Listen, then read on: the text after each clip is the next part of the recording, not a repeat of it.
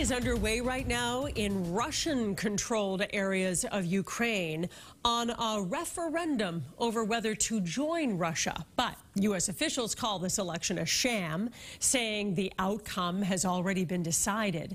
And this week, the Kremlin announced it was drafting up to 300,000 new soldiers, prompting thousands to leave Russia rather than serve in the fight against Ukraine. Face the Nation host Margaret Brennan joins us live from Washington tonight.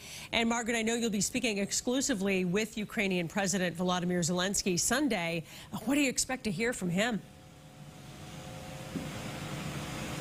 Well, we want to ask President Zelenskyy about this incredible week for his country as they are looking at this increased threat from Russia. It certainly appears to be an escalation, as you just said. This, what the U.S. calls a sham referendum, where the outcome's already decided, appears to be an attempt to take about 15% of Ukraine and tuck it into Russia. What it also risks doing is putting the West in conflict with Russia more directly.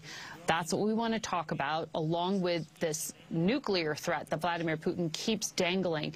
President Zelenskyy is dealing with a changing pattern on the ground in terms of his military really having this strong counteroffensive. We want to ask him what he needs to actually bring this drawn-out conflict to an end swiftly, because it is impacting not just people on the ground in Ukraine, but the economy around the world, causing food scarcity and food prices from Africa to the United States, where we are continuing to deal with inflation caused in part, not in whole, by this war.